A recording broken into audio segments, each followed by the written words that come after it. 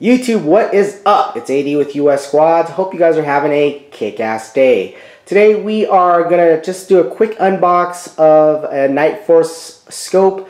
It's the 7x35 by 56 ATACR F1. Pretty beefy optic, large magnification range, good for competition shooting, hunting. It's on the bigger side, so unlike the SHV, which I think is more for the hunter, this is a tactical type, competition type scope. So if you've seen any of my other videos, PRS stuff, you'll see that I still have the 5x25 by 56 F1 ATACR. I decided to get the higher magnification model for a few reasons. We'll go over that at the end of the video. But right now I just want to show you guys what is in the box and how it's packaged so you guys can get a sense in case this is something you might be interested in. It's 2018. I've had this optic for almost a year, but wanted to just show you guys this again. So here we go, model C570. There's 4 different type of reticles. I decided to go with the mil-R reticle. It's something that I'm familiar with and used to. So right there you'll see the mil-R. The different reticle options are more reticle, mil-R, mil-C, which is a competition floating crosshair, floating dot type reticle, and the Tremor 3. So you're more than welcome to Google those reticles to decide on what best suits you. Of course, you can get this in mil or MOA. So those are your options. I decided to go with mil because that's what I shoot. That's what I'm used to. My friends shoot mil type optics, so we talk the same language. There's no conversions for us. We can call out our corrections and everybody understands what's happening. I'm just not smart enough to convert that on the fly. So mil reticles are pretty much on all my optics with the exception of my Trijicon AccuPower, which is a 1x8 that's on my AR for 3-gun, but that's a different video. Alright, let's go ahead and show you guys what's in the box. Alright, in the box, I think the retail on this, like at Optics Planet, it's about $3,200, give or take. So you can Google that. I don't know exactly how much I paid. I tend to just block it out of my mind and just not think about it. So, alright, so we got some packaging here. Looks like some, a manual that's going to cover a few different models. The 4x16, F1, 5x25. So this looks like, because this was fairly new, they just repackaged the same one. They don't have a 7x35 manual. That could probably change now with it being about a year past. More stickers and swag. We're going to have some parts you don't want to lose. So these yellow and orange envelopes, you don't want to misplace these because they're going to have a few things. They're going to have a windage turret thing to protect your threads. I'll talk about that in a second. And they're going to have a little throw lever, PTL power throw lever that's included that you don't have to buy, also included here. So you can install that and I'll show you guys. It's actually already installed, so we'll show you what it looks like in just a moment. We're going to have a sunshade, which I never use, but it's there. Another NIGHTFORCE sticker. And let's see if I can just show you guys. Oh, this is always the fun thing. A little cleaning cloth. Just a little cleaning cloth, little microfiber cloth that goes to your keyring, or you can put on your range bag. Make sure your lens is clean. And then here's the bad boy right here. Success. So ATACR 7x35. Look at these turrets. Awesome. Oh, hear that? Woo! Alright. So I kind of want to show you guys and compare with the 5x25 so you can see the size difference. It actually only is a few ounces heavier. So I'm actually going to do a side-by-side comparison in a second. But this optic has been actually mounted on my 22 rifle for the past year, and the reason behind that is the parallax focuses down to, can you see that? 10 meters. How's that? So in my 22 match, we shoot from 25 to 210 yards, and an optic to be able to focus down to 10 meters, I can actually use this beefy scope for my 25-yard shots. And when we have very small targets at 75 yards, that 35 power magnification is comes in very, very, very handy. So that's it right there. If you've known NIGHTFORCE or looked through them, the glass is very clear. It's, in my opinion, top notch. Is it a Schmidt & Bender or, you know, a higher end optic? I think it's very competitive with the kind of the Collis and entry level Schmidt & Benders. Maybe I'm blind, but I've looked through many of my friends' Schmidt & Benders and it looks very similar to me. Clarity and the clarity of the glass is pretty amazing, even in really bad weather, because we use these to go hunting too. So this windage cap is just a cap you can remove, and if you want to mess around with your windage, which I don't do, I actually do holds. So this windage adapter, remember that yellow envelope has a little thread that you can screw on there to protect these threads here if you don't want to use the cap. But typically I just use the cap and I'll just hold for wind if I need to. So that's the cap that goes on there. So here's the Digilume. You press that button and you'll get your illumination. I doubt the camera will be able to see it very good, but it's there. If you hold the button, it turns to red to green, and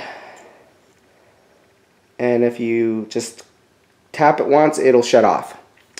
Okay, very, very cool optic. Now, the only time I've used my illumination is during the hunts, early or late hunts in the day, early in the day. And then also we have an indoor range that is a 100-yard range that I like to zero my guns in. And I can't see, the reticles are black. You can't see their crosshairs down the range through this little tunnel. Maybe I'll have a video I can show you guys what that tunnel looks like. But yeah, so the illuminated reticle is huge when it comes to shooting indoors because you can't see the black crosshairs.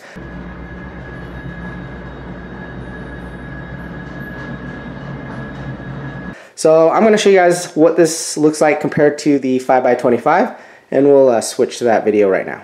The optic, next to it you can see it sticks out a little bit more, a little bit longer, but it is literally a few ounces heavier. So those who are worried about weight, if you're really worried about weight, you probably don't want this optic anyway. It's just a beefy scope. But you can see that the rifle that I have here has a carbon fiber stock, carbon fiber barrel.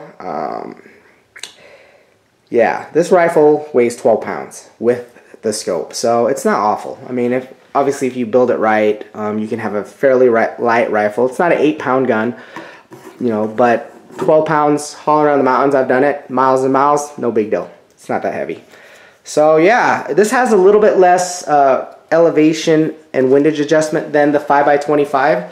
So I'm going to just tell you the difference right now, and then I'll post a little screen shot of this. Of course, this optic is going to have the features that you'd expect from NIGHTFORCE.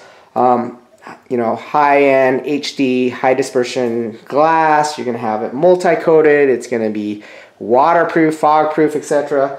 It's going to have a zero stop function, which is pretty important if you're messing with your turrets a lot. It's going to have Digilume, so you're going to have an illuminated reticle, 2 colors, green and black. And so the difference is basically that 10 meters focus. You can just, you know, for a 22 match, it's just a big deal for us. Also, as far as the elevation difference, you're looking at I'm just going to go MOA on the 5x25. You have 120 MOA range of adjustment versus 100. So the 7x35 versus you lose 20 MOA on the elevation. On the windage, you actually lose 20 MOA also. 60 MOA on the 7x35, but you have 80 MOA on the 5x25. As far as I shoot out to 1,000 yards, I've never had any problems with the elevation. Plus, I actually have a 20 MOA rail built into a lot of my guns, including my 22, which is a little bit overkill. All right, so that's pretty much it, guys. Not much else going on. I mean, there's nothing that you guys can't Google and check out. But let me give you one last 360-degree tour of this scope so you guys can check it out. And this one's set up in mils, as I told you. So each click is 0.10. zero stop function. A lot of 56 millimeter. Oh, one thing to note, guys, also is these ATACRs 5x25 and the 7x35 is a 34 millimeter tube. So you will need 34 millimeter rings to make this work. So a lot of the scopes out there are 30 millimeter. So you guys will need to make sure that you get 34 millimeter rings if this is the optic that you want to buy.